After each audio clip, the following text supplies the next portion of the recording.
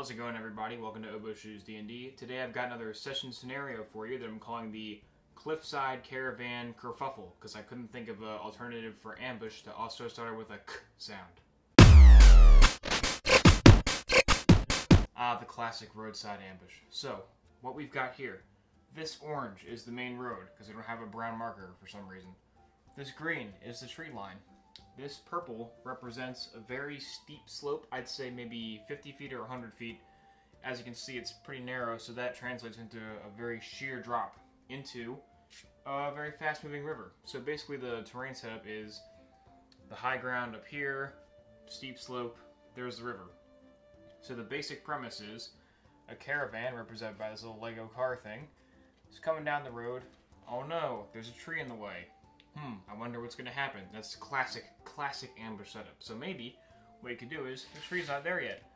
The caravan's coming down the road, then the tree falls, if I can arrange my foliage, falls in its way. So that's what stops it. I think that's a little bit more dynamic and more fun. Where are the PCs during this, by the way? You might be asking. Well, they can either be in the caravan, which makes sense, or they can be a little bit down the road and come up and stumble upon the caravan from either direction. They could come from here, and they might be able to use these trees as cover, or they could come from down there and just basically play it out like they would if they were in the caravan themselves. So, trees fall. Oh no, the caravan is stuck in the middle of the road. And surprise, surprise, our little red tokens are back. If they will want to stand up, representing the bad guys. The bad guys, bandits, goblins, probably just generic forest bandits are good, hiding in the forest. They're gonna start shooting crossbow bolts and archery bolts at the caravan. So I say caravan, obviously there's going to be more than just one cart, because another thing that's going to happen in this encounter is the caravan is going to form a wagon circle near the cliff. And I don't know if this is going to stick. There we go. This is just random pieces I have that will represent a wagon circle. You can imagine it yourself. It's not hard. You know what a wagon circle looks like. So the caravan's going to form a wagon circle. So now they have the front is people with really good cover firing pot shots at them, and to their back they have a sheer drop. So they're pretty screwed.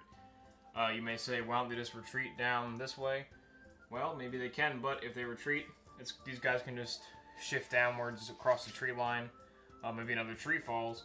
So basically just have the encounter play out like this. There's a caravan circle right there.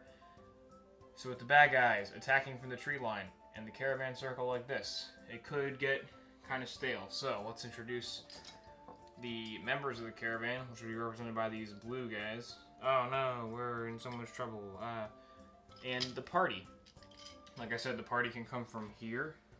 The party's with these brown guys. The party can come from there, from behind this tree line that just fell over, and see what's going on and formulate a plan of action.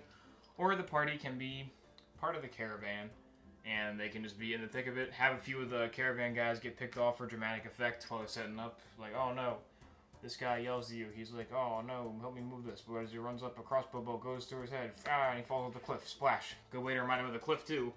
That was pretty dramatic. You should add that into it.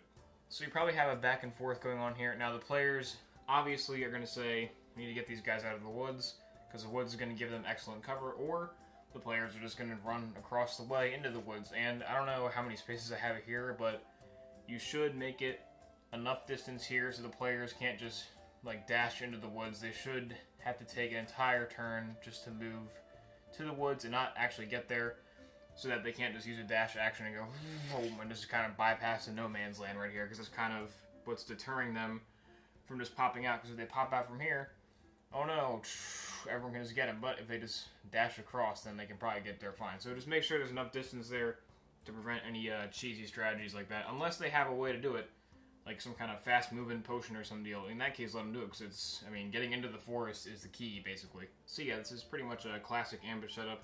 So what's going to spice it up? Well, the people in the forest, the bandits or goblins or whatever, have various flaming objects, like a flaming boulder. Not very big. Make it bigger. The flaming boulder can come down. Doesn't even have to be on fire. It doesn't really make much sense because they started in the woods. But you know what? It's, I mean, Teutoburg Forest. You know what I'm saying? I don't really, were those even boulders in that? I don't know. Were they even flaming? I don't know. They were in the Rome Total War 2 launch trailer.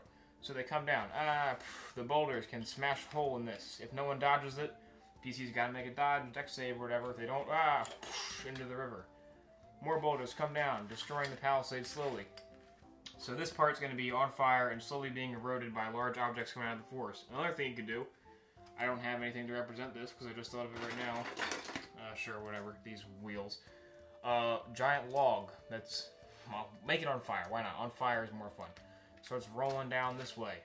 Oh no, the log can take out a whole bunch of stuff. So things are going to be rolling from the woods, slowly breaking away this, and people that get stuck behind it, they thought they were safe, but the log hit them, and now they got hit into the cliff. So this slowly gets eroded over time. I just realized I destroyed the entire thing, but you get the picture. The PCs have to find a way to get into the woods, and if they just leave the thing, they're going to get focus fired, so they got to get into the woods, and once they're in the woods, I mean, it's the woods. They can probably clear out whatever these guys are pretty easily, not too difficult. The main thing here is the terrain advantage these guys have, and pushing this stuff off the cliff, which creates a hazard for the PCs who thought they were safe right here. Nope, your covers got knocked into a cliff and it's on fire and everyone's dead. Now, one way of seeing this solved is a guy he made a shield out of part of the caravan, like a giant wooden shield, and just said, everyone, take the riot shield and we're going to move in.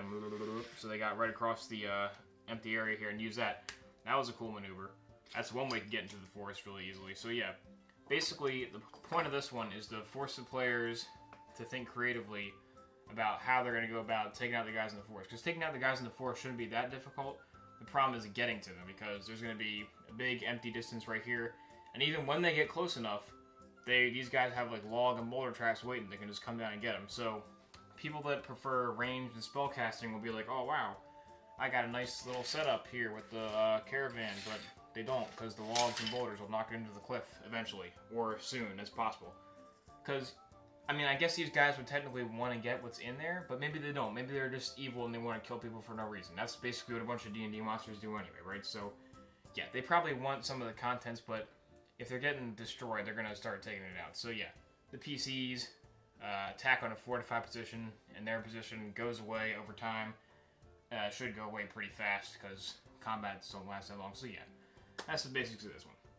Alright, that might have been a bit of a shorter one, but I hope you enjoyed the Caravan ambush scenario, a little twist on a classic, you might say. So, like, favorite, subscribe if you like, favorite, subscribe this video, and unlike, unfavorite, unsubscribe, unfollow if you hated this video.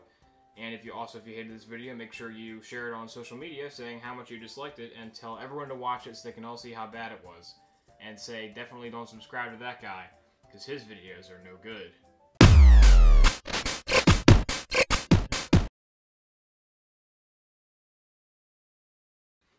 This episode of Oboe Shoes D&D is sponsored by the LEGO Saturn V rocket set. Holy crap, this is amazing. If you have 120 bucks lying around, what should you spend it on?